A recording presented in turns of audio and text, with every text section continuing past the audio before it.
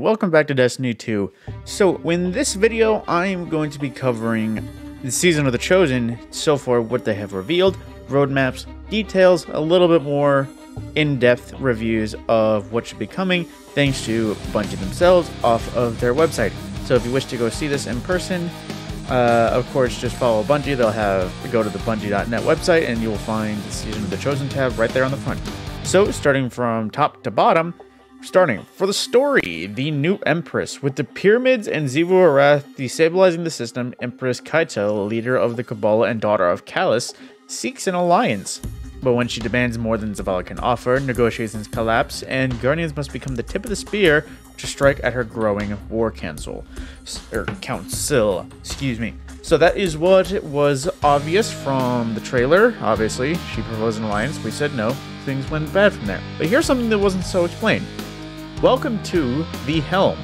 Designed as the ultimate Vanguard staging ground, the spaceport provides the resources Guardians need to face the most powerful of incursions. Here the war table has been set to meet with Zavala acquired the hammer of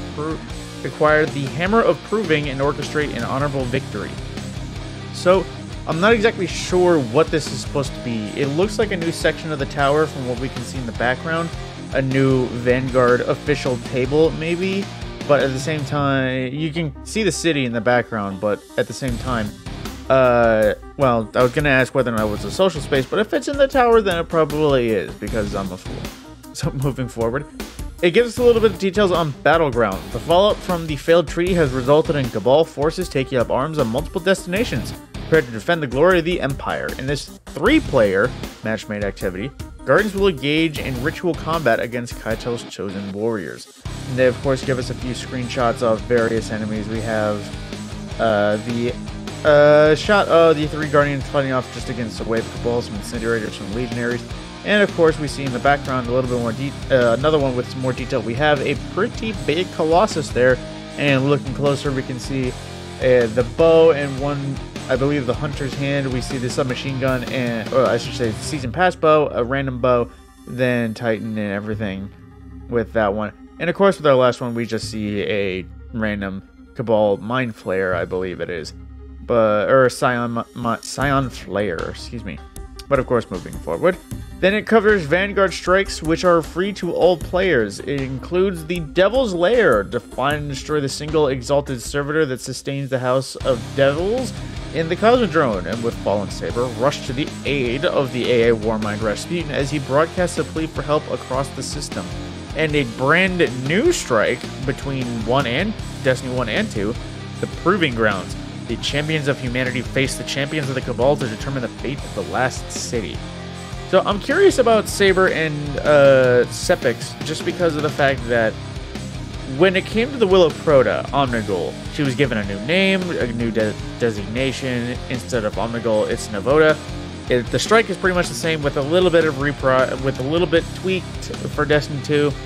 You know, enemies, numbers, champions, and occasion. I'm curious how they would change Devil's Lair and Saber, because obviously we know Rasputin is, well, we've figured out since then Rasputin was on Mars. He's currently shut down. Maybe in an Exo. This, of course, he was fragmented, but I'm going on to one. Basically, I'm curious how they change it.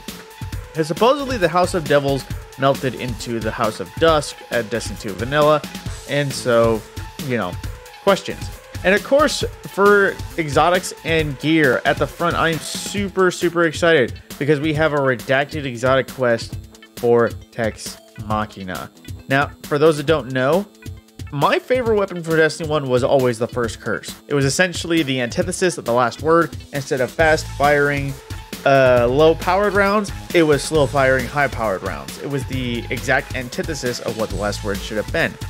And I will be super happy to see if my baby hand cannon is brought back into this game. I would super love it. Aggressive just got buffed, and that counts as an aggressive, so it will dominate in my hands. But also, we get the exotic bow, Tiku's Divination. I think that's how you pronounce it, or Tisu's. The ancient recurve bow charges multiple solar arrows that can track several targets at once. So I thought it might just be Solar Trinity Ghoul, but it sounds like it's going to be a tracking bow. If actually tracking means track, or if track actually means tracking. But of course, We also have weapons and ornaments, a cache of new and reissued weapons to collect exotic, legendary, and ritual. Over 25 weapons added to the loot pool. And from the screenshot, we see a sniper, a rocket, what appears to be a linear fusion, the submachine gun, a bow, and maybe some other things, maybe a sword, as well as a sidearm. So far from what we've seen from the Battle Pass as well, the linear fusion and the sidearm are the Battle Pass weaponries. Of course, as well, Umbral Engrams will be coming back. Prismatic Recaster and Umbral Engrams will be coming to stay and stay a while, so we will be good for that. And it covers what our seasonal artifact would be, the Bell of Conquests. Used to celebrate the triumphs of the warrior who carries it, the Bell of Conquests increases your power every time it is upgraded. Unlock new seasonal mods and customize your playstyle. Another new interesting thing with each season, what new mods came about. And of course, it tells us to unlock the season pass. You get the bow, XP boosts, and various things. Usual stuff. And the armor set this time around is Prefectus armor set, which is the basic. And of course, looking through each area, we see what it comes in the season pass. I'm just going to go ahead and put little screenshots of each area. If you want to look at them, I can't really investigate what they are. I can only see the images, even if we mouse over. So we see here at tier 30, we have linear fusion rifle. We see at tier 35, that's when free-to-play players unlock the new bow. And then, of course, at tier 45, we get the sidearm with various new additions. Of course, same thing. A new exotic ghost 50. Various armor ornaments start popping up in the 60s. And moving forward, a bunch of exotics, new ornaments, Ascendant Shards. A lot more Ascendant Shards this time around. And, of course, at the final tier, we get our ornament for our seasonal weapon. But of course, moving forward, it also tells us what is all included with Season of the Chosen. So I'm going to really quick tell what all the free-to-play players have, and that is 3 new weapons and ornaments, the 3 new strikes, the helm area, the new exotic cosmetics that come with each season, which is just the random ones from Eververse. Umbral Engrams, the new Triumphs and Seals, the Guardian games will be coming back again because it's that time of year, at least I think. Iron Banner, Trials of Osiris, and the new artifact and season progress tracks with the free tier. But as well, the season pass owners will unlock the Battlegrounds match-made activity, new exotic cosmetics, Umbral Engrams, Seals, Guardian games, and everything I just said, and include the second premium tier of the season pass, the exotic bow, Tiku's and Divination instantly, the armor set, instantly unlocked bonus XP, weapon quests, weapon catalyst quests, and 1 week early access to the Proving Ground Strike in addition to exotic ships and sparrows because of the new stuff and suite of Prismatic Recaster focusing features. Generally some extra stuff. But as well, for Bungie rewards, if they're lucky, a Guardian finds himself with a memento of a journey filled with honors. Some are elegant symbols of great triumphs, and some, well, are just adorable. Log in to view all the Season of the Chosen Bungie rewards as they become available, including the seal pin, which I need to make sure to get for this one because I missed out on Forerunner, so I need to make sure that I get my hands on the Warden and whatever the new Chosen frame is, as well as the Penguin Surveyor. I think if you collected all of them, you can get a new one.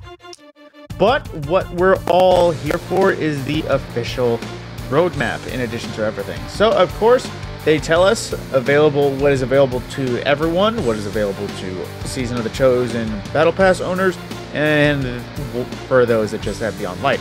So, right off the bat, Behemoth and Hailstone Battlegrounds will be unlocked to Season of the Chosen on February 9th. This launches next week.